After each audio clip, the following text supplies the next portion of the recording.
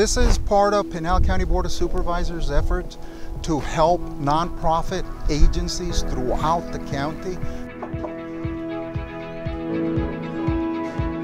Hey, morning folks. How you doing, man? Guess we can do that, or what do we do? Let's do that one. There are a lot of nonprofits that do a lot of good things.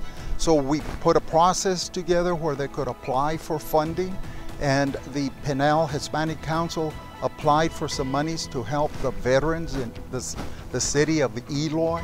So we presented this morning a check for $9,000 to the veterans group through Pinal Hispanic Council. Let's do this, but let me just say thank you for your service.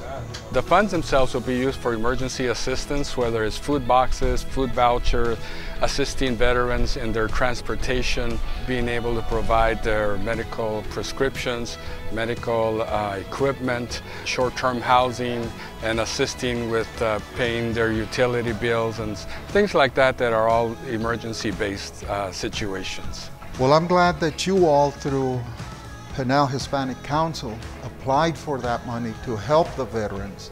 And we were fortunate at the county level that we had enough resources to be able to help many more nonprofits than we had been able to help in the past. So the application process was not very difficult. So I think it allowed more organizations. You know, we do a lot of grants and stuff, but I look at that application and I think it's very user-friendly. The other two parts of the grant were to assist the community garden, the Veterans Community Garden, and the other program is called Reefs Across America, and that program will allow us to put reefs on all the veterans who are at the Veterans Cemetery here in Eloy. We, as the board, are happy that we're able to help our veterans. These are the men and women that were there when we were in a crunch. We in Pinal County need to be there for them when they're in a crunch.